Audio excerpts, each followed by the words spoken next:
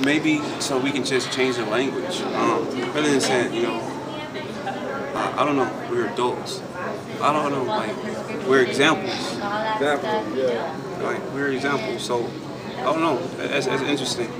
But that's up to the teacher, though. That's the main person who has to say it. Like, if the teacher want her class to be as ghetto as an Outcast song, that's the teacher's choice. Some teachers care about professionalism and some don't. True. And sometimes you just gotta sit in that class and be like, 13 more weeks, 13 more weeks, 13 more weeks. Yeah.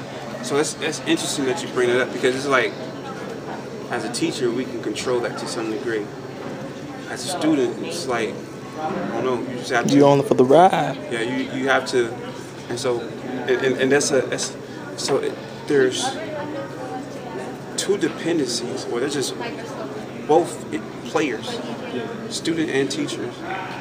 If you want to, or even just adult and adult, right? Because it don't have to be just in a classroom area. Yeah. But there's a difference between a professional adult and an unprofessional adult. And piggybacking off your teacher thing, a teacher has the most control of their class. Yeah. A teacher can kick a student out faster than Beyonce can kick out a Destiny's Child member.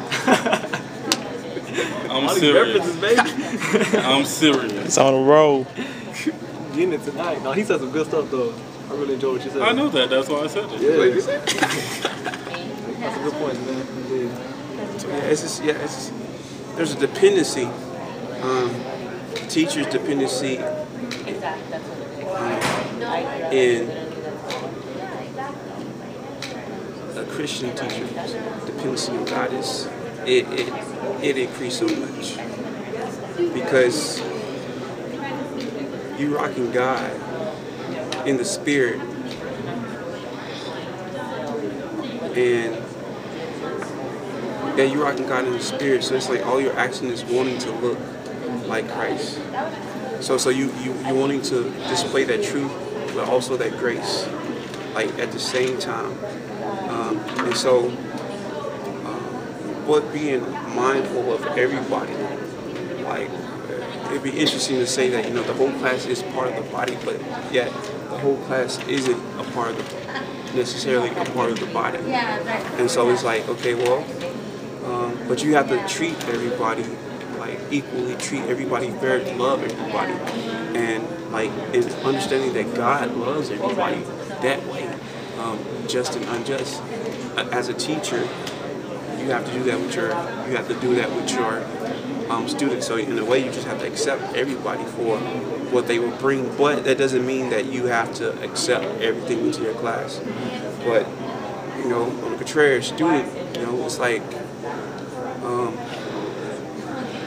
the student in a way has to be able to some degree bear all things, like bear all things, and that's where they will have to have a greater dependency on the Lord too, just to be able to bear all things to some degree. It doesn't mean that they have to digest everything, but just to bear all things. And like just to, like, I've been learning how to pray more about, Lord, Jesus, you said you'll send the Comforter, right? Send me the Comforter. Send me the Comforter. So when it feels like I can't bear, right? Hold me up right now until you build me back up, and then let me go into round 2, round 3, round 4, round 5. And so, in dealing with these situations where we are put into places where it's like conviction, I'm feeling it all, like, oh man, like I'm stressing, like my eyes are like just burning, and just like because of this, you've been in a place that doesn't gel with you, doesn't bond with you. Just okay, Lord, like, it's trust too, especially coming from us, like trust. And like, if we hold up the fortress or hold up our fortress and say, you know what, there's peace with me, shalom with me during this situation, and then we could definitely be inspirational to individuals who are trying to find peace in this situation as well. too. Go ahead. Also, though, you have to take into account too, like the Bible talks about counting the costs. You know what I mean? Like you count the cost before you build the building. You don't just start like, oh man, I want to build this building, and then just try to get some wood wherever you can get, then hire whoever you can ever hire. No, you're like, okay, if I'm building this tall, then I'm going to need this much amount of wood, this amount of people. This, you get your amounts straight. I'm saying that for you, like, where are you going with this, Trent? I'm saying that for, this is New Mexico State University. This is not a Christian school. You know what I mean? So what seems taboo to the Bible, they might not care because this is not a Christian school. It's a secular school, And sometimes, I think sometimes we have to be aware of that, you know what I mean? You can't get all mad, oh man, this dude talking about God like that. At the same time, it's like, it's not a Christian school, you know what I mean? If it was, then that would be different. Then that dude is in the wrong because in our school context, in the content of the school, we're about God. And you can't just diss God. That's stupid, you know what I mean? But in this school's content, it's just about, I don't know what the school content is about. Personally. School don't know what it's about. Man, even the school songs that we drinking on the weekend, even if we win or lose, so that should tell you no. So, but at the end of the day, though, we have to sometimes understand that, like, if you really want an atmosphere that you don't feel like your faith will be challenged, then go to a Christian school.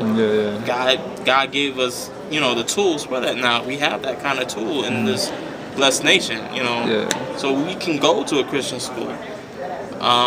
Me personally, going to a secular school, I don't feel like it's challenging my faith. Matter of fact, I feel like, because it challenges my faith, it makes me a stronger Christian because, the Bible says, not to be out of the world, but we're in it, but we're not of it. You know what I mean? So I can't always discredit the world because the Bible clearly says, Jesus clearly says, we're in it. I can't discredit what I'm in. God put me here. What am I going to do? God, I know burn the earth down. Something like, what can I do? Well, God said, I'm here. And then I do what I can. That's simple as that. Like, I do what I can. And then if they say no, then they say no. That's on them. But I feel like sometimes we have to be aware of that, be aware of our TV station. We get mad at what's on it's like, it's the world. You get mad at the government. It's like, what do you want from them? Like, they're not really believers. They say it. I mean, plus, but if they say it, then they are held to a standard. So I won't discredit that, but at the same time, we gotta realize, we can't get so heated about the world things because they do worldly things. That's why Jesus came in the first place. You know what I mean? That's why Jesus came. Amen, brother. Amen.